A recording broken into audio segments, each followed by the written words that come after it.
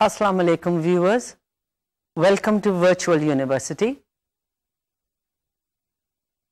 We are going to look at ways of organizing texts again. In the last two lessons, we examined ways of organizing long texts such as essays, and we looked in detail at 4 types of linear descriptions, linear organization. The first was chronological writing, which is writing about events in time. The second was describing processes in linear sequence. And third was describing a cyclic process. And the fourth was how to show cause and effect relationships. Now, in today's lesson, we are going to consider 2 more ways of organizing texts, and these are spatial relationships, how to show spatial relationships, and second, classification. Now, what are spatial relationships? We shall look at some of the conventions that are used in the description of spatial relationships, and you will be provided practice in writing spatial descriptions. The word spatial means dealing with, happening, or existing in space. While writing, very often we have to describe the location of a place, or how a place is laid out, or how a set of things or objects are connected. Now, you shall look at some ways of describing things spatially. There's a passage for you. Read it and note the expressions which tell the reader where the place is. The title is Shiraz Center. Shiraz Center is a complex mixture of high and low buildings on the edge of Shadara and the adjoining locality of Gujranwala, just to the northeast of Lahore. Although the site itself was industrial wasteland, it is in the heart of a residential district. Along one side of it runs a rail track, but in every other direction it is surrounded by bungalows and double-story apartment flats. Both Shadara and Gujranwala are fairly prosperous areas, but Gujranwala in particular has undergone extensive industrial development. Now, in this passage that you looked at, some of the expressions in the text tell you what various places are or were, and the expression Shiraz Center is a mixture of high and low complex of buildings. This in itself tells you what is Shiraz Center. There are other expressions that tell you where various places are or were. Example, you have this sentence over there, Shiraz Center buildings, or on the edge of Shadara and the adjoining locality of Gujranwala. Now that expression is related to place, while the earlier one was about what Shiraz Center is. It tells you it was a mixture of high and low buildings. Right? Now, there are basically 2 ways of organizing a description of a place. One way is to describe the place as if it was being seen from the air, what is called a bird's eye view. The other is to describe it from the point of view of a pedestrian or of a walk through the place, which is known as a pedestrian's point of view, the pedestrian's view. Now this description may be detailed as you would have in a novel, or it could be general, or it could be very technical, as for example, when a botanist is describing the petals of a plant. The description may be detailed as in a novel or general, or it can be very technical, as when a botanist is describing the petals of a flower, or an entomologist is describing the body of an insect. In academic writing, it is usual to describe a place using the bird's eye view technique. Such a technique is to be found in geographical descriptions and may or may not be accompanied by a photograph or a map, but the writing itself is so detailed that one can visualize the place itself. The pedestrian's view, this technique is used to emphasize the human aspect of a description, and that is why it is adopted by novelists and other story writers. Now, when you are writing spatial descriptions, you use grammar in a special way. The most important information in a sentence usually appears at the beginning. This information tells us what the sentence is about. Example, if you have this sentence, Afghanistan is a landlocked country. Now, the sentence seems to be about Afghanistan.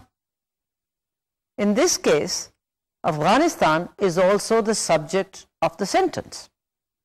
However, if you had this sentence, to the east lies Pakistan.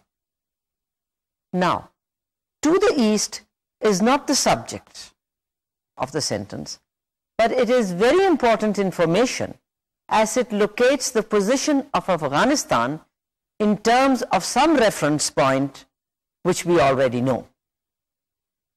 Now, in this sentence, the organizing principle is the points of the compass. You have Afghanistan in the middle, to the north, to the west, to the east. And your organizing principle is you organize according to the points of the compass. Now, for practice sake, look at the following texts. You will see them on your screen. Read them and decide for yourself which one is easier to understand. A. I live in Quetta. The capital of Balochistan is Quetta. A part of Pakistan is Balochistan. That's text A. Now look at text B. I live in Quetta. It is the capital of Balochistan. Balochistan is part of Pakistan. Of the two texts, which was easier to understand? Definitely text B. Text B is easier to understand because the writer uses the beginning of each sentence to lead into the next, guiding the reader through the text in a logical way. From I to Quetta, from Quetta to it, which stands for Quetta, and from Quetta to Balochistan, and from Balochistan to Pakistan. Now, in that text, the organizing principle or rule is from part to whole, right? In spatial descriptions, you will find that logical expressions often appear at the beginning of sentences. Beginning of sentences in the text. And you have phrases like beside the canal, further north, along the track. Right? Now, you shall have some practice. Look at this spatial description of Lahore and underline or just think, decide in your mind the locational expressions that are used to guide the reader through the description. This is a description of Lahore, Lahore, the old and modern city. Notice all the expressions. The hub of the old city of Lahore is the spacious Minar-e-Pakistan ground in what used to be called Minto Park, the place where the historic Lahore resolution demanding the creation of Pakistan was made in 1940. Here, some of the city's main traffic arteries meet.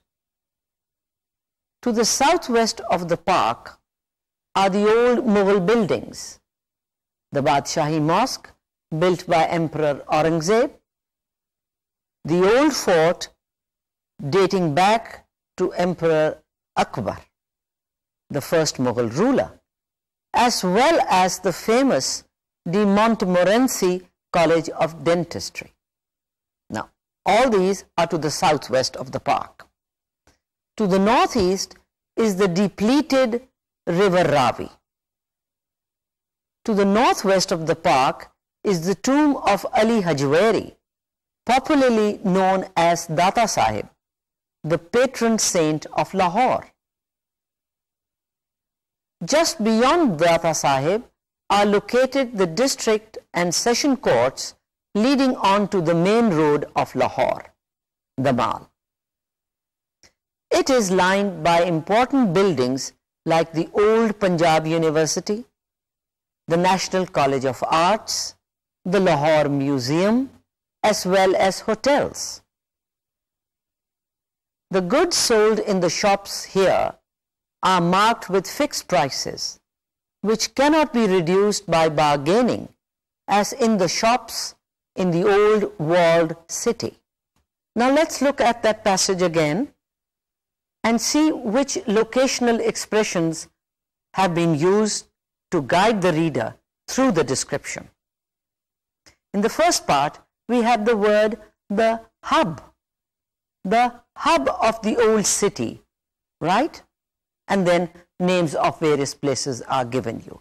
The hub means the center, all right. And we are told that here some of the city's main traffic arteries meet. Then the next locational expression is southwest, southwest of the park. And again, after giving you the locational expression southwest, a number of buildings, old and modern, are given. The names are given. Then you have the expression to the northeast. Again, it's the point of the compass, northeast of the river Ravi. Then you move to the northwest of the park. And again, certain sites, names of certain buildings, of certain sites are given you. And then you move on and you are told about the main road of Lahore, and again buildings, names of buildings are given you. Now notice, it is southwest, northeast, northwest. These are all points of the compass, and these are locational expressions that have been used to guide the reader through the description of the passage. Now, descriptions of spatial locations are normally organized according to conventional ways of looking at scenes. And the most common are from general to particular. You move from the general to a particular point. You move from the whole to the particular. Or you move from the large to small. You move from the outside to the inside. Or you can start a description from the top, go to the bottom. If you're describing something that is, lengthwise, you begin from the top and you end up, if you're describing a building, say. Or you begin from the left and you move to the right, or you begin from the right and go on to left. Now, these are normal, conventional ways of looking at scenes. And in your writing, if you want to describe something, choose any one of these conventional ways, and write accordingly. It will give an organization, a pattern to your writing. The main point is that you must be consistent. Whichever convention you choose, whichever method or pattern you choose for describing a place, be consistent and use it throughout so that the reader, your reader, is not confused. Now, that was the first part of writing. In the first part of the lesson, we talked about writing spatial descriptions. You can begin from the top, go down. You can begin from the left, go down to the right. You can begin from the general and come to the particular. You can move from the particular to the general. Now, we shall now consider classification. That is also a very common way, especially for scientists, people dealing with science disciplines, science subjects, science topics. They have to describe things, and it's a very common way of writing.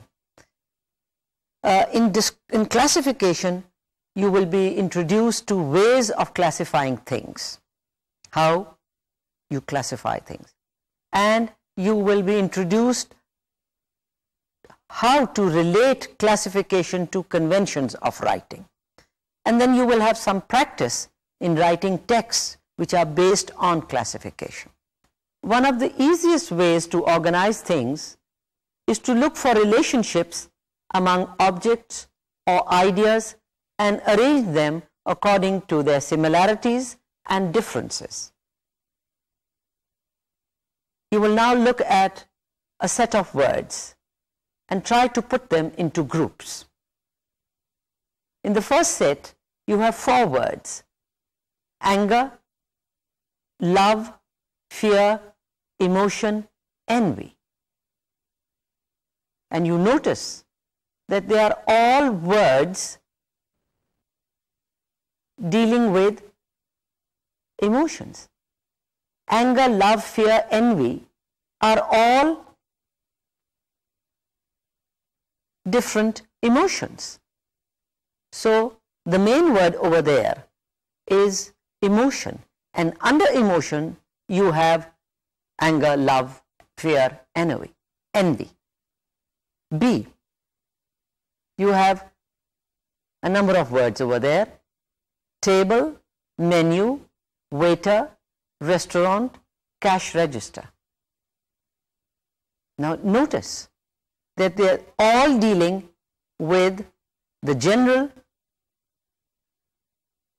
term is restaurant, and all the other words come under the word restaurant, because it is in a restaurant that you will find a table and a menu and a waiter and a cash register.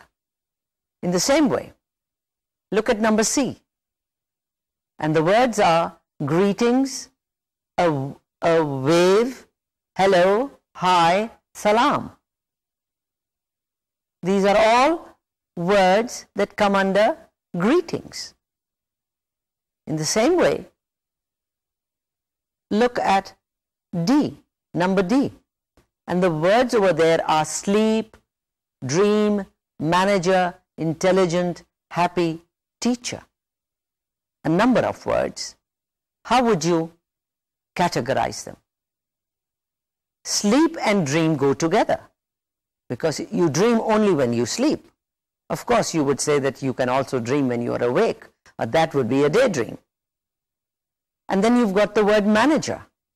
And manager and teacher could be put together. Why? Because they are different jobs, different professions. And intelligent and happy can be put together because they are characteristics. Now, you will have noticed that data can be classified in several ways. In A, you classified from the general to the specific. The general term was emotions, and you went down to specific emotions. In B, you categorized according to commonality. Sleep and dream go together. And manager and teacher are both professions, they go together.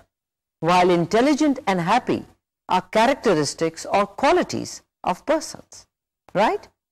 Scientists make great use of this method of organizing things.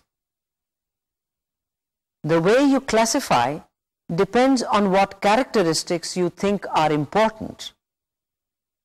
An important way of classifying things or classifying data is through a tree diagram, and scientists use this very often.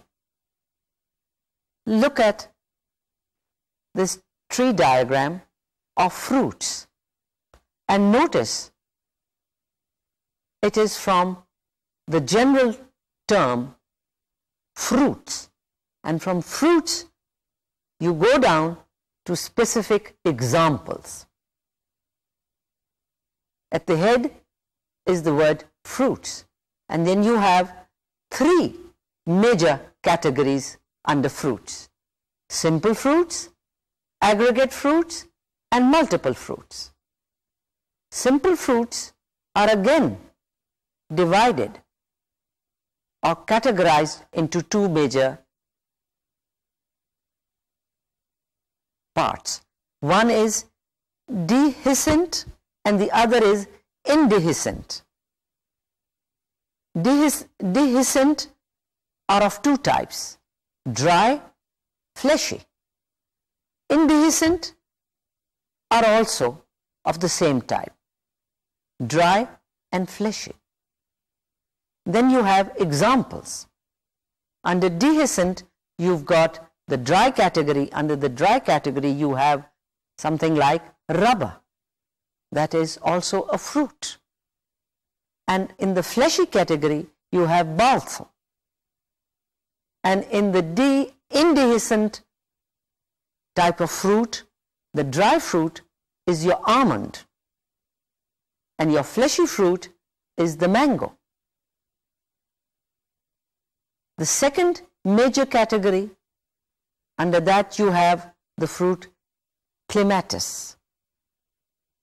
And under multiple fruits, you've got the pineapple. Now, this information can be put into text form. Text information in text form can be converted into a diagram, a tree diagram like this. And you shall have practice in writing text of this type. You have a group of sentences. They form a text. And this text refers to the classification chart on fruits. Except for the first sentence, they are not in the most logical order. A number of sentences are given you. Only the first one is in the correct position. You try to arrange these sentences according to a logical order to form a complete text which fits the organization of the classification chart. Now you keep looking at the classification chart while I read out these sentences for you. Number 1. There are 3 general types of fruits: simple, aggregate and multiple fruits. This should be number 1 of the text on fruits. The next sentence is, examples of dry dehiscent fruits are fruits of the African tulip, rubber and the pod of the flame of the forest. Flame of the forest is the name of a tree.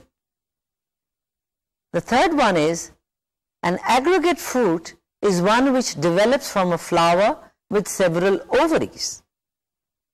Number 4 is, example of fleshy indehiscent fruits are the papaya, mango and banana. Number 5, each ovary develops into a separate fruit, and so a cluster of fruits may arise from the main fruit stalk. Number 6 is, the guava, tomato and coconut are simple fruits.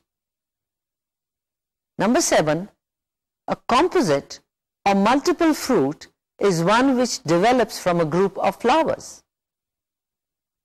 Number 8, the jackfruit and the pineapple are examples of multiple fruits. Number 9, both dry and fleshy fruits may be either dehiscent, that is, they split open, allowing the seed to escape when ripe, or indehiscent, that is, they do not split open when ripe. And the last sentence is, fruits are also classified as dry and fleshy fruits. You keep looking at the tree diagram. Now, which sentence? Let's try and put these sentences in the correct order. Sentence number 1 is fine. It should be the first sentence, that there are 3 general types of fruits: simple, aggregate and multiple fruits. And if we start writing from the left hand side, then the 6th sentence, the guava, tomato and coconut are simple fruits, right? And the 10th sentence, which is fruits are also classified as dry and fleshy, should be your 3rd sentence. And the 4th sentence should be, both dry and fleshy fruits may be either dehiscent, that is, they split open, allowing the seed to escape when ripe, or indehiscent, that is, they do not split open when ripe. And number 5 should be, example of fleshy indehiscent fruits are the papaya, mango and banana. This should be followed by, examples of dry dehiscent fruits are fruits of the African tulip, rubber and the pod of the flame of the forest. This should be followed by, an aggregate fruit is one which develops from a flower with several ovaries. And number 8 should be, each ovary develops into a separate fruit, and so a cluster of fruits may arise from the main fruit stalk. And your 9th sentence should be a composite. You are moving from the left to the middle, and now you have moved to the right side of the tree diagram, which is a composite or multiple fruit is one which develops from a group of flowers. And the last sentence should be the example of a composite or multiple fruit, and that is, the jackfruit and the pineapple are examples of multiple fruits. So you noticed that when you are writing a classification, you have to stick to certain conventions. Writing a classification is based on convention. That is, what is a convention? A convention is something that the way others have done it. You will follow writing in the convention that has been set. But remember, it is mainly based on your purpose in making the classification. Whatever is your purpose in making the classification, that is the uppermost thing that should be in your mind. Data and ideas are divided into categories, right? And this is done in a logical way. Now there are some types of ordering, there's some types of order in a classification. One, you can do it according to time, which is you can classify things from older to newest, going back to ancient times, beginning from ancient times to modern times. You can move from the general to the particular. You can talk about emotions and then come down to talking about envy, anger, love, hatred. You can, and then there is a third way of organizing things, when you are classifying things, and that is according to a scale. Your scale could be of importance. You start from the most important to the least important. When you are writing, keep these things in mind. Either you start with the most important thing and you gradually move to the least important. You can also take size. And when you are talking about size, you can either begin from the largest to the smallest or move from the smallest to the largest. A third type of scale is familiarity. You begin from something that is best known to the least known. So let me repeat again for the sake of remembrance, that when you are writing a classification, you usually do it according to the conventions that have been set for this type of writing. But it is your purpose that is more important. And you can divide data and ideas into categories, and this has to be done in a logical way.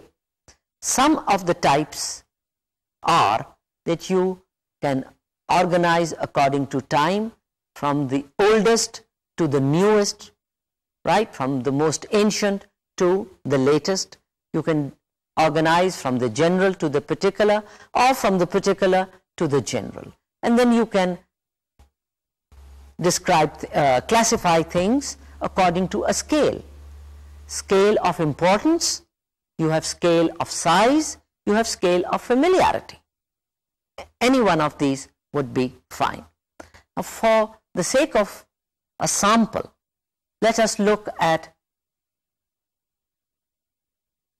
a table. It's given you on your screen. The general heading is education. And under education, look at the way education has been classified. Education has been classified for you under two broad categories, formal and informal. Under formal, again, there is a division. You have full-time, school, college, university, and then you have part-time. So formal education can be split into two, full-time, part-time. Under part-time you have evening classes, you have short intensive courses, and you have research-based study which you do on your own. You can go and join something, and you have research-based study. Now research-based study can be taken full-time as well. So you have research-based study under part-time, and you have it under full-time. Now these were the categories under formal education. Under informal education, you've got correspondence courses, the Open University courses, TV broadcasts, radio broadcasts, adult learning centers, and self-study courses.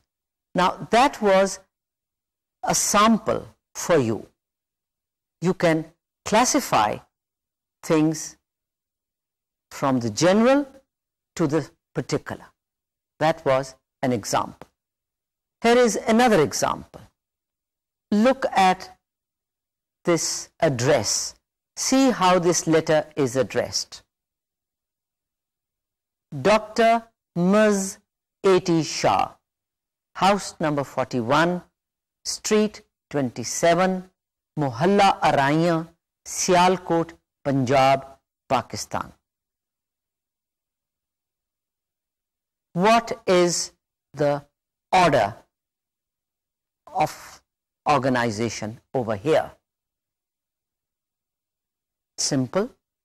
You will notice that it is from the smallest to the largest.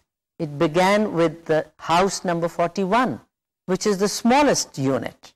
Then it moved on to the street, and from the street it moved on to the mohalla, that whole area, and from that area it moved on to the city, Sialkot, and from Sialkot, which is an area of Punjab, it moved on to Punjab, and from Punjab it moved on to Pakistan. Notice the way this letter is addressed. You will notice that in some of the way we address letters in our languages, it is usually from the largest to the smallest.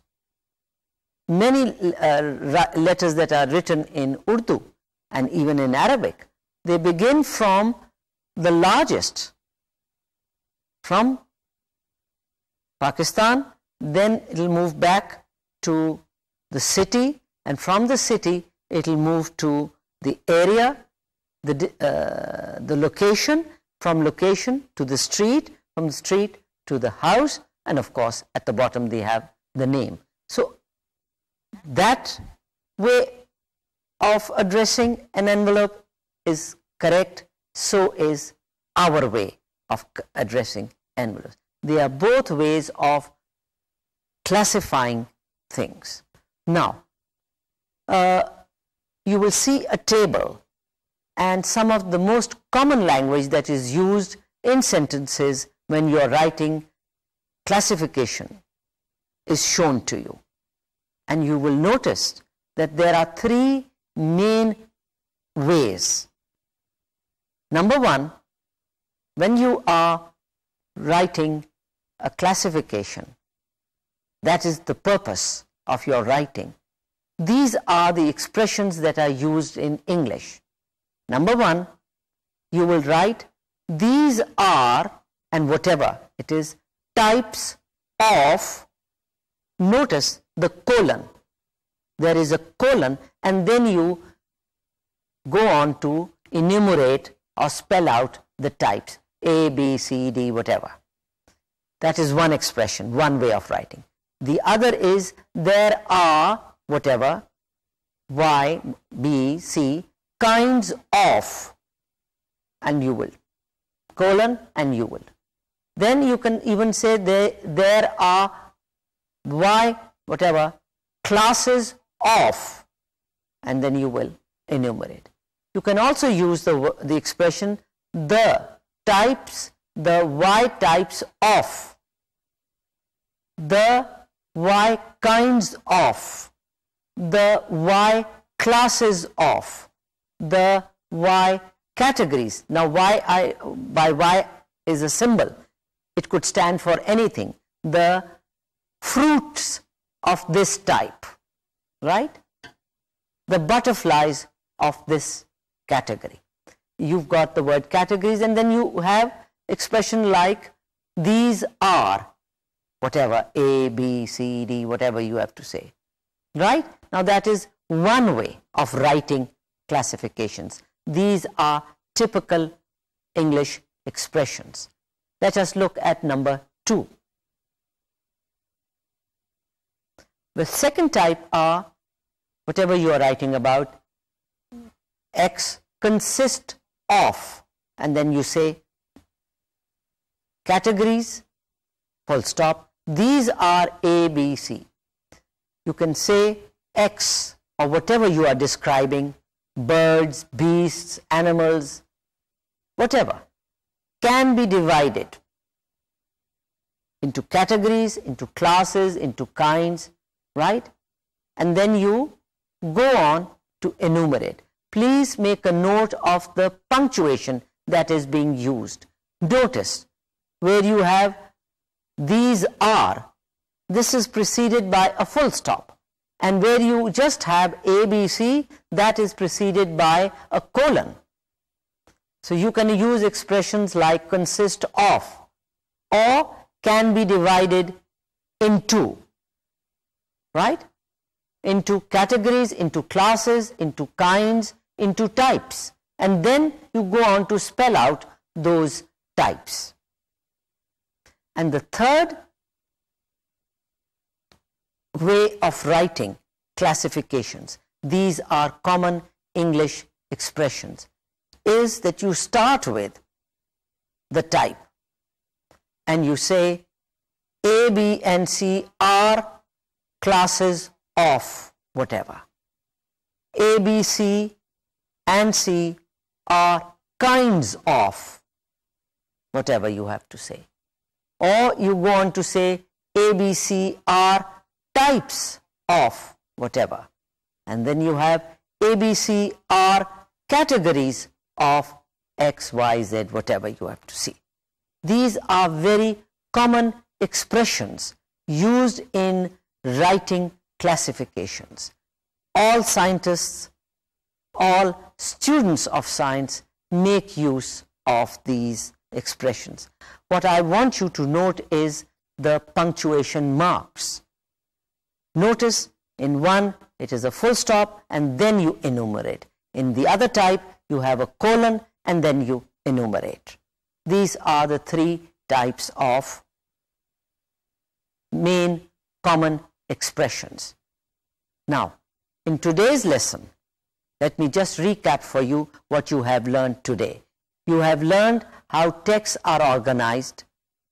They can be organized if you are doing a spatial description. You organize according to a pedestrian view, or you organize according to a bird's view, right? A bird's eye view. For spatial relationships, you use either the pedestrian view or the bird's eye view. And then you have certain expressions for expressing locations, right? You use words like southwest, northwest if you are using the points of the compass, right? If you are dividing according to that. Or you begin from the outside and you come to the inside. You begin from the top and move to the bottom. You move from the left to the right, from the right to the left. These are different ways of organizing spatial descriptions. You have also learned in today's lesson how data can be classified and arranged in diagrams and texts.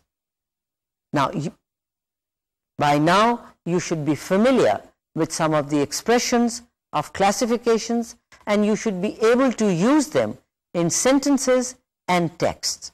You looked at tree diagrams and you learned how to write in a way that illustrated the diagram, and you learned how to use specific expressions. And with that we come to the end of ways of organizing texts.